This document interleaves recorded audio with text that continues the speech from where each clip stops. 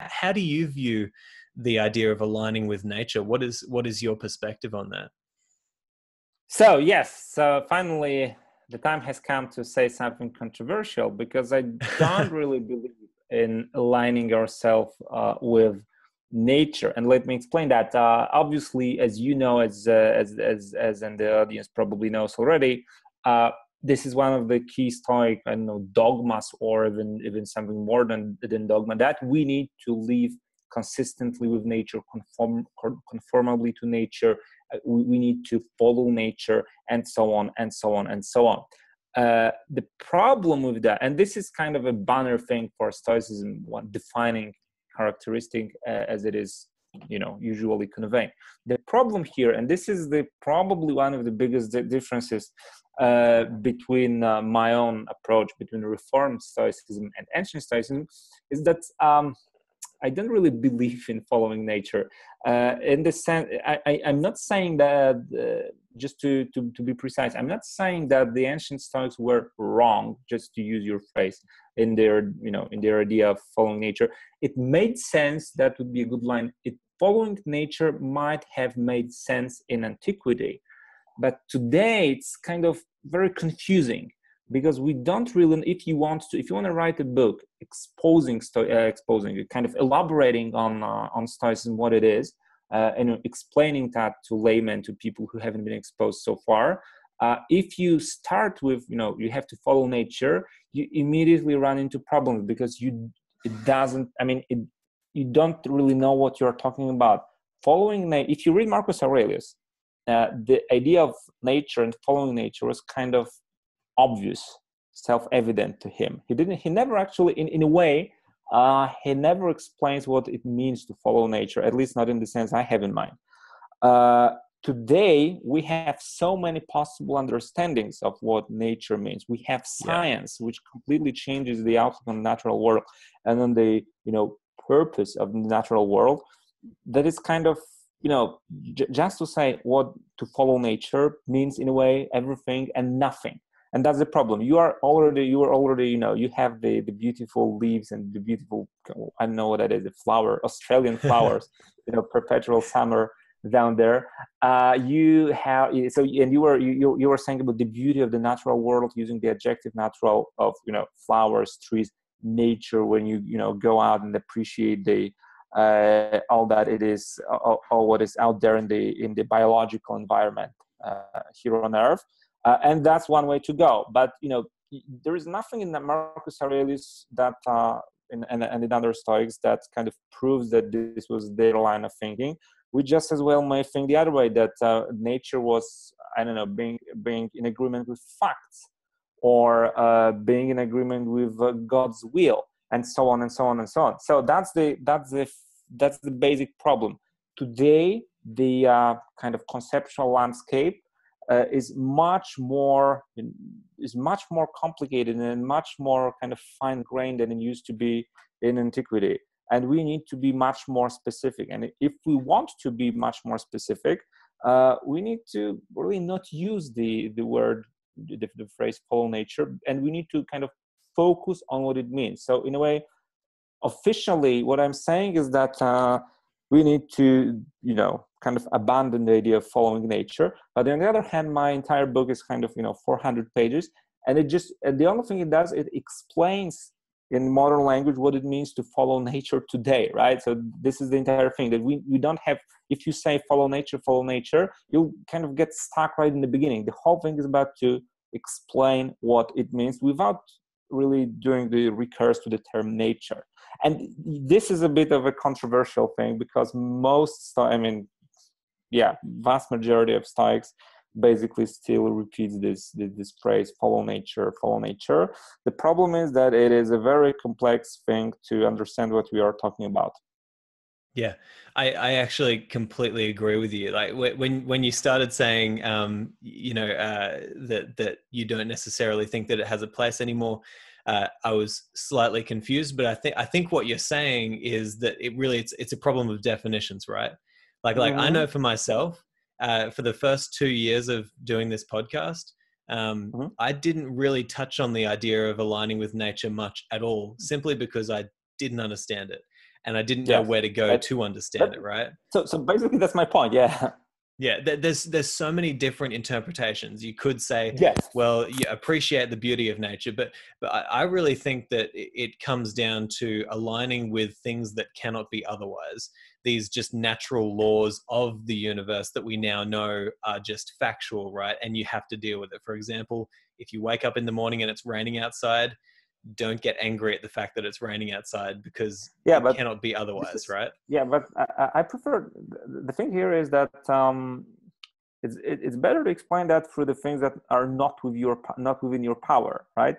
Yeah. Because then you're providing a specific principle, specific kind of code for thinking that way.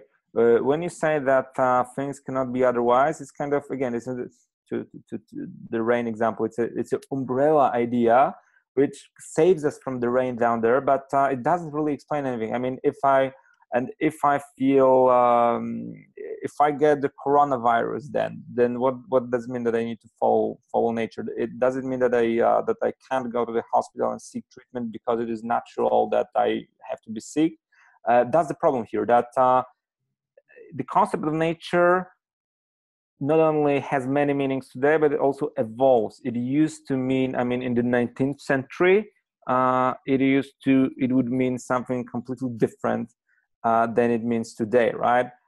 Both kind of, politically and from the, technological point of view. We are talking from Europe to Australia right now, and the connection is perfect, and it's kind of, the sharpness of the video and everything is completely great. And for a guy like back in, the first half of 20th century, that would be a miracle. That would be against nature. That would be completely impossible. So is it consistent with nature that we even speak, or is it not? That's the problem. It changes and it evolves. I mean, back in the ancient times, the idea of having having glasses would be, against nature. Just nature says that you need to get blind and your vision needs to be out of focus, and you shouldn't do anything about that. This is in the modern world, this approach is very problematic. Yeah, I can definitely see how it can be like that, and I've experienced that in my own thoughts, about things, recently, thinking about the idea of aligning with nature. It's like, well, does it mean that you just accept things for what they are because that's what nature has done, or do you say, well, part of our nature as human beings is that we have rationality that allows us to think and create new Rationality, inventions yeah. that can help us. So, for Mhm. example, getting glasses isn't going against nature, because in our nature as human beings, some people are really good at coming up with solutions for our biggest Yes, problems, right? reason. Yes, And so yes. there's so many interpretations for it, and it can Yeah. become So very confusing. if I were to pick, I would probably say that, nature, that in a way, science. I mean, modern science is a kind of an equivalent to is a one of the possible expressions of what nature meant in antiquity, and also that following reason, right? Because you cannot really follow science, right? I mean, if a doctor says you need to do this or that in order to avoid a coronavirus, then okay, I can follow that advice and follow science. But in our practical daily life, following science is kind of, doesn't make sense. I mean, if following science means what exactly? That I shouldn't, I don't know, that I shouldn't, fly, or that I shouldn't what? I shouldn't, that they shouldn't run at like 100 miles per hour, something like that. Following nature is, following nature translated into embracing science, that would be a good phrase, gives a proper framework. I do believe strongly that Stoicism today, Reformed Stoicism, is very much built upon science. That is, that science provides us the framework for the work we live in. If you believe that the moon landing was faked, or if you don't believe in a vaccine, or if you believe in connecting with Australia, if you believe in flat Earth or something like that, then it makes you not a Stoic. Basically, this is something I can agree with. because as a Stoic you need to embrace science, but it's not enough in the way that just embracing science doesn't really teach us much about how to live our daily life, right? Because science is not about practical ethical decisions. It builds the landscape which I need to live with, and that's very fine, but I need something more. For instance, reason, and the other way to translate following nature is following reason, using the capability of rational, reasonable thinking. And this is exactly what I elaborate on in my book. On these 400 pages are basically developing the idea that we need to, how we are supposed to use our reason. But the short umbrella phrase, follow nature, follow reason, or follow facts, doesn't really explain much. Yeah, I think that there's a lot of value in what you're saying there, and I know a lot of people tend to really lean it, like obviously everybody would agree that following science, like we should all lean unto the scientific understanding of the world, right? Yes. We need to trust that there are people out there who know far more than we do that might actually teach us something about how the world works.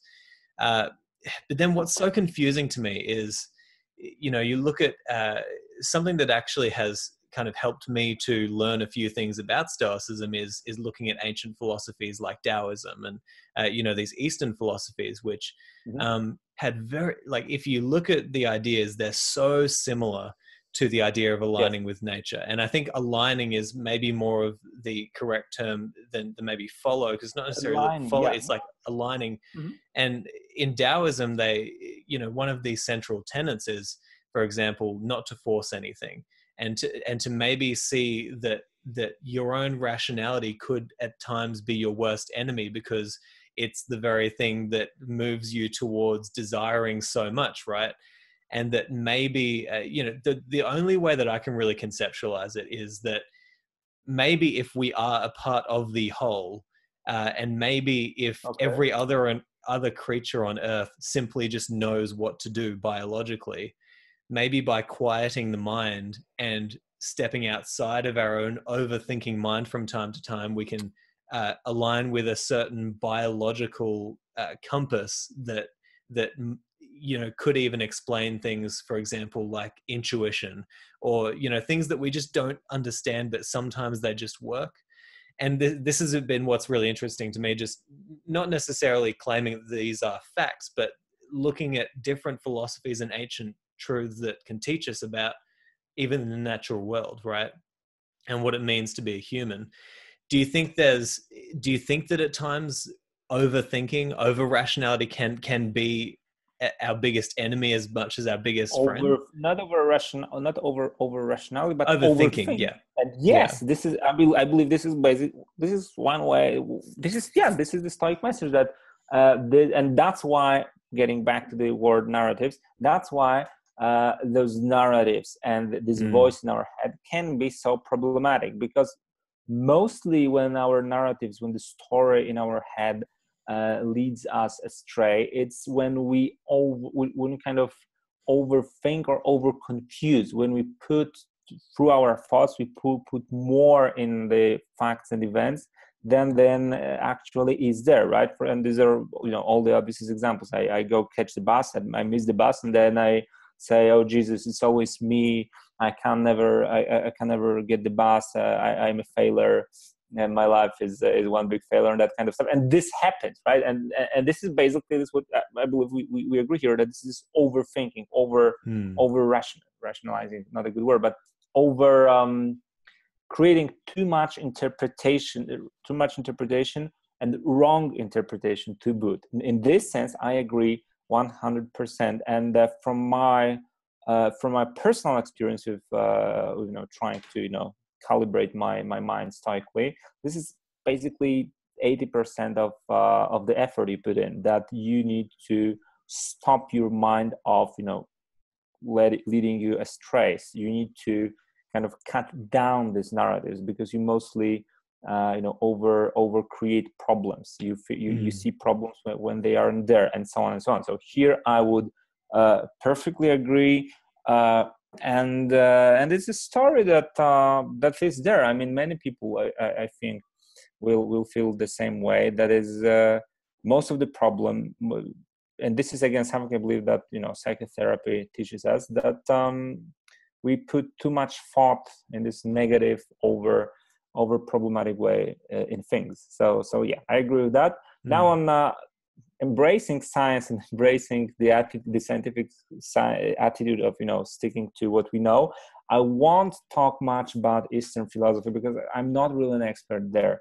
What I can tell you is that, yeah, exactly. And so and the problem there is that obviously speaking about the very broad subject with many difficult ideas and concepts and terms may be kind of confusing, but what I can tell you is that absolutely there are similarities between Stoicism, between Zen Buddhism, and on the other hand, mindfulness, for example, to use the Western counterpart. There are certain deep similarities, for example, in the approach to the narratives, the idea that I am something else than the stream of my thoughts, and so on and so on and so on. So there is some, I do believe, or at least I do observe, I see that there is this kind of a similarity in message between various approaches, be it Stoic, be it Buddhist, being mindfulness, and so on and so on and so on. But to answer your question with specificity, I see that similarity mostly in the things we do control, things we do not control, in the idea that that the life is about narratives, not about the facts. Here, not about the relationship between me, myself, and the whole.